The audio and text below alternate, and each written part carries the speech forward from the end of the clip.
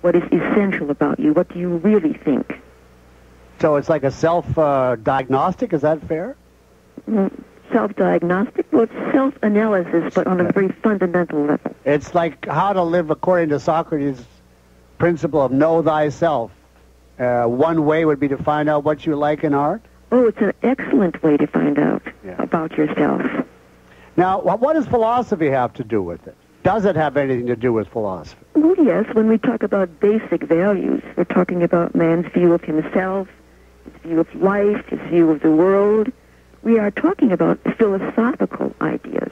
So it's another way of saying the definition might be it's a selective recreation of reality according to the artist's basic philosophy. Yes, but the reason that she talked about basic values because art involves value judgments. Right. It's not an issue of technical philosophy. I see. You see? Yes. It's not an issue of the law of identity or theories of epistemology. It's an issue of values. All right, now I think that you've given us a good preliminary. We have a number of colors. Can we have on line 12, Robert? Are you there? Welcome to the Leonard Peikoff Show. Yes, hi, Dr. Hi, Robert. Listen, I wanted to start out by saying this, that I'm a student of objectivism, and I embrace it as far as I've studied it. So I want you to know I'm basically a friendly voice here. Okay, so let's hear the antagonistic question. Yeah, well, I also am an artist, and I'm going to take exception with some of the premises that used in the definition, and I'll tell you the exceptions that I will take. Okay. First of all, the description of art having to do with being a reflection of reality. Recreation. Recreation of reality completely excludes elements of imagination and fantasy. In other words, a fantastic Okay, that's art. clear. That's clear. Okay. Next.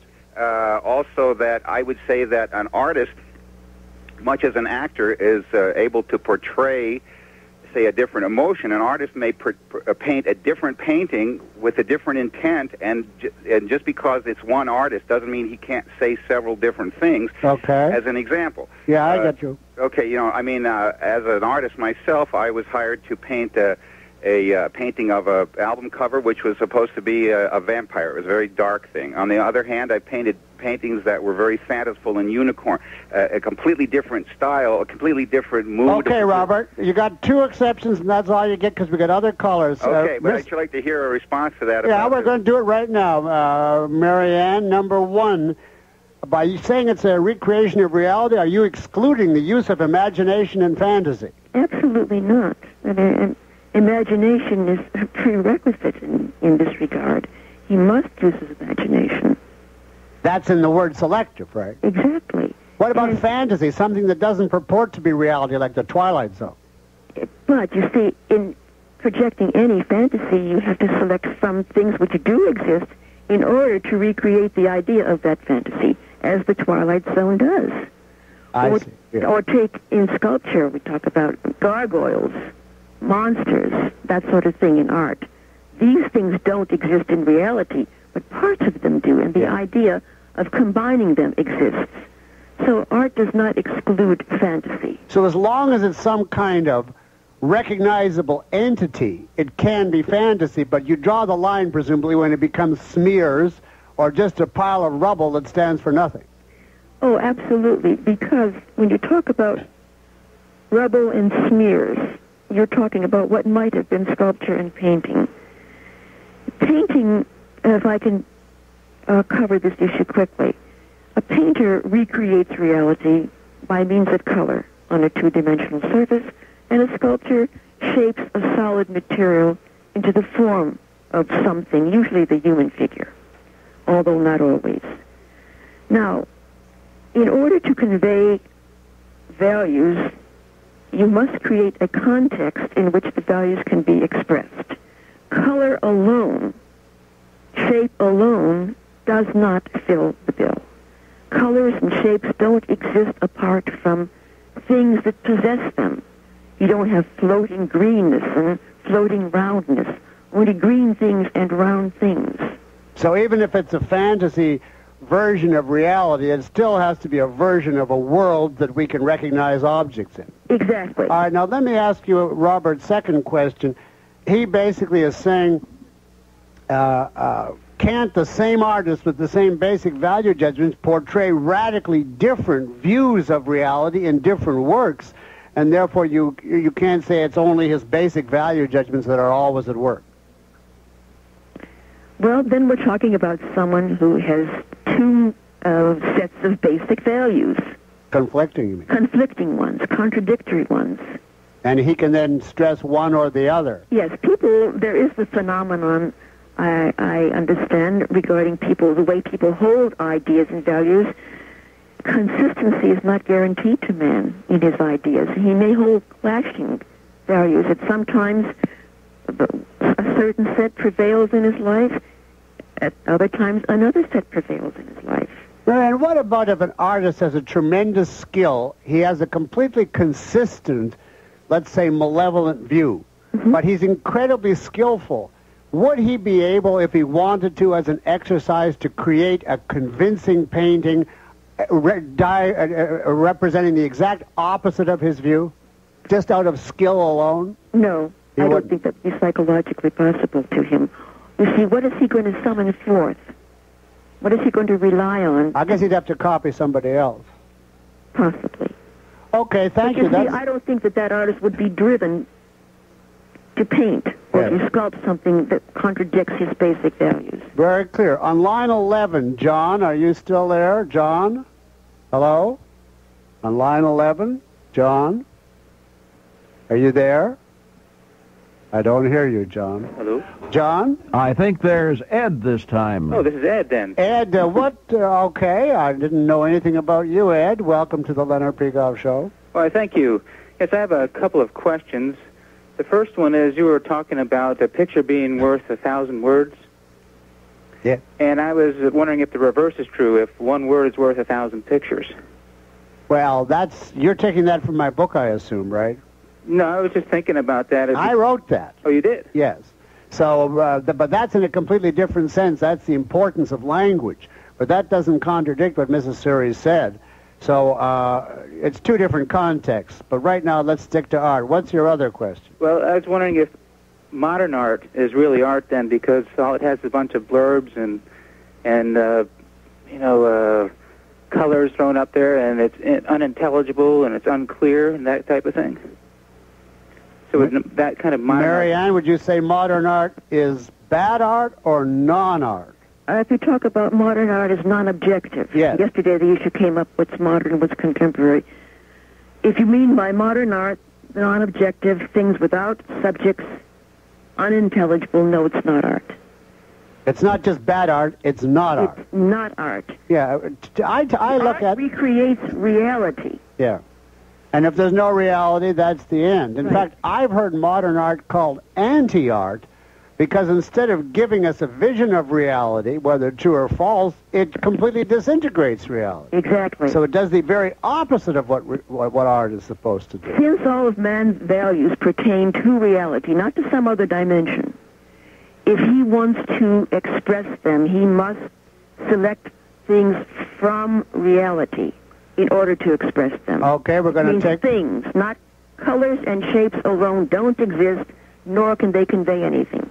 This is the last segment of our discussion with Marianne Suri, a art historian whom I happen to have known for over 40 years, since 1953. Isn't that right, Marianne? 54. 54, so that's 42 years. Right, you were my first philosophy teacher. Well, you were my first art teacher, so we've both come a long way. I've got a couple of callers and 100 questions I want to ask. So let's take on line 7 Ross. You've been waiting a while. Are you there, Ross? Yes, good afternoon, Doctor, and good afternoon to your guest. I've been listening with rapt interest at the definitions that Marianne has provided, and I think in terms of communication value, while any visual art, painting, sculpture, etc., it seems that the definitions that have been presented would hold quite nicely. But I wonder about something that I would call more subjective, and how you would relate this to the artist interpretation and communication as far as something like music. Well, Marianne, do you want to take a crack, or do you want to leave it to me to give him a reference? No, I'm really not qualified to discuss music. Music, Ross, is without doubt the single hardest art to talk about.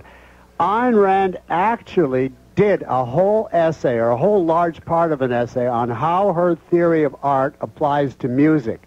And it had to do with the way the sounds were put together in relation to the auditory capacities of the human mind, so that music is actually able to give you a view of reality, but it doesn't do so in do you think Marianne, excuse me, do you think Marianne would agree with that assessment?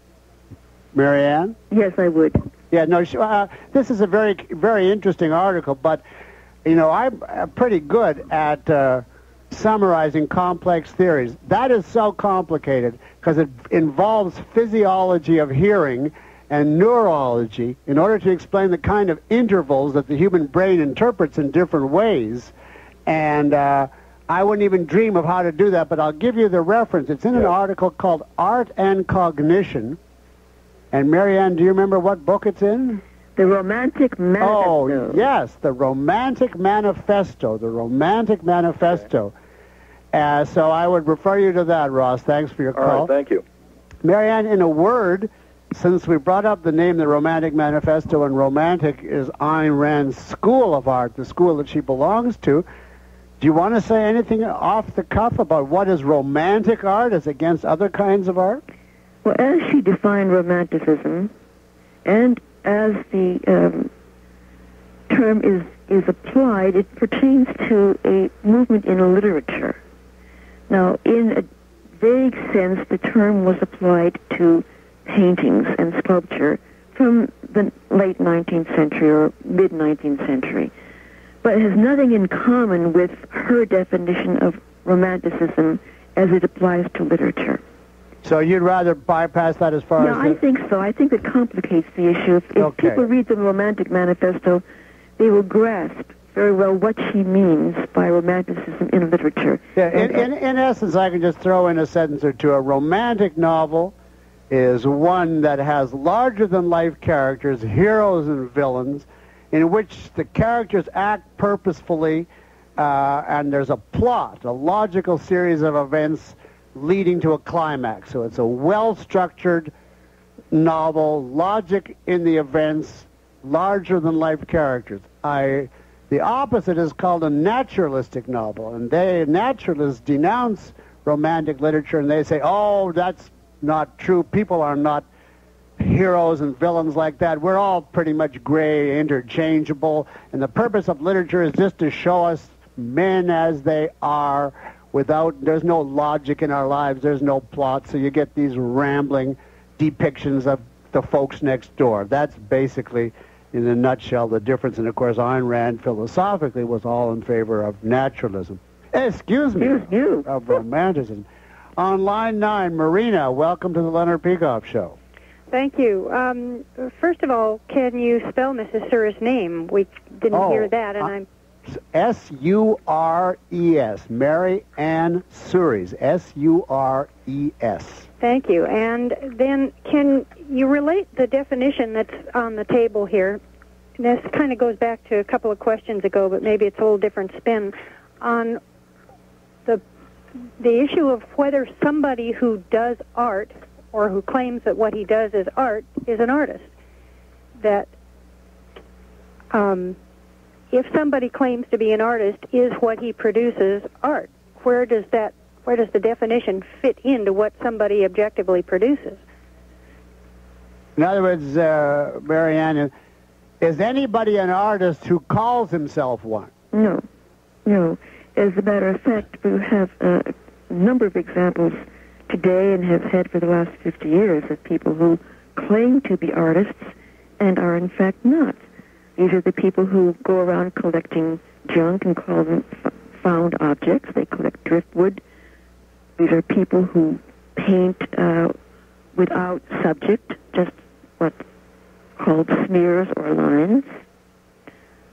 They don't create and why, artwork. by the definition, not?